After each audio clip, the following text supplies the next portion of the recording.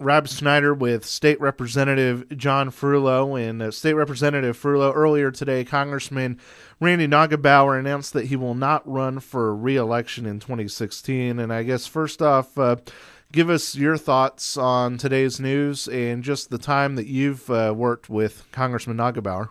Well, first off, I want to thank Randy and Dana on all of the work and the things that they've done for West Texas in the time that they've been in office, and that it's been an honor to serve with Randy and work with him.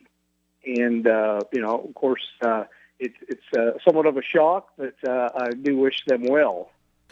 Okay, and I guess moving on to you right quick, Representative Frullo, would you possibly consider running for Congress? No, I wouldn't, and the reason being is that as chairman in the Texas House, I can do so much more for Lubbock and Texas Tech and West Texas than I ever could do as a freshman in Congress. That is just not something that interests me. Amongst your fellow politicos in the Lubbock area, is there anybody that you would like to see run for Congress in 2016?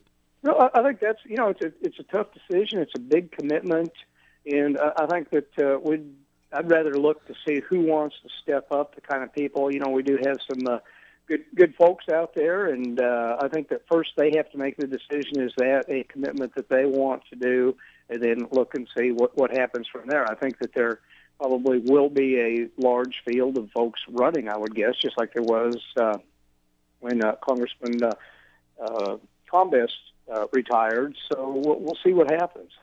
Right, yeah. From my memory, I think it was between 10 to 12 people that ran in 2003 for the 19th. Yeah, it kind of looks like a presidential race in the Republican Party. Right, yeah. Bring Fox News in to run the debate. Yeah, there you go. Representative Frullo, thank you for your time today and your thoughts on Congressman Neugebauer. You bet. Thank you.